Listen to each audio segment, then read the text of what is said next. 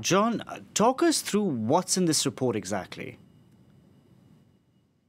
The report is a watershed event and a turning point for Black Lives Matter worldwide. The report was triggered following the death of George Floyd in May last year in Minneapolis, and it was requested by the 47 members of the Human Rights Council in a consensus request to the High Commissioner. The report interviewed over 340 people and received over 110 submissions and calls for radical measures. It calls for robust measures to end impunity and to make sure the human rights of people of African descent are protected worldwide.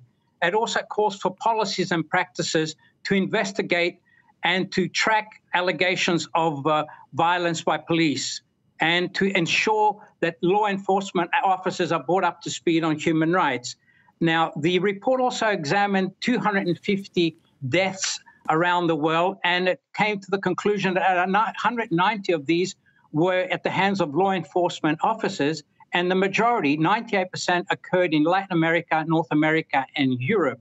So there is a worrying trend now that the data is being examined globally. And John, how does this report detail the problem of systemic racism here in France, for instance?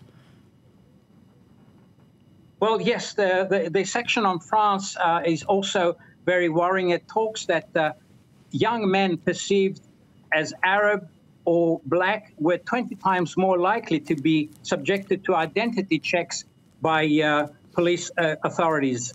Now, this compares with 9 times greater in London, and in the case of Toronto, a Black person was likely to be involved in a shooting 20 times greater than a white person.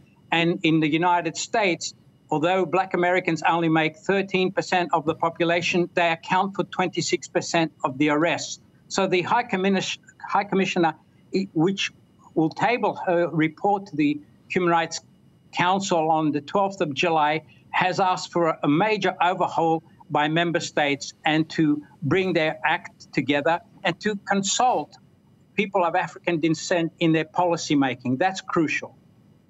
Indeed. John, thank you very much for that. John Zarocostas reporting there from Geneva.